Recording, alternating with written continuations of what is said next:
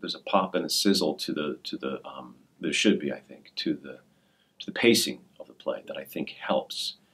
And I think the great plays in this vein, and we mentioned Mammoth a few minutes ago, definitely had that too. There's sort of a built-in pace, just because of the nature of the world that's being investigated in a play like this. I mean, you think about, again, going back to Mammoth, you think about Glengarry and Speed the Plow and American Buffalo. Those plays, and Other People's Money is certainly a, within that sort of family of plays like this, where it truly does benefit from, keeping the pace up and keeping it lively and keeping it buoyant.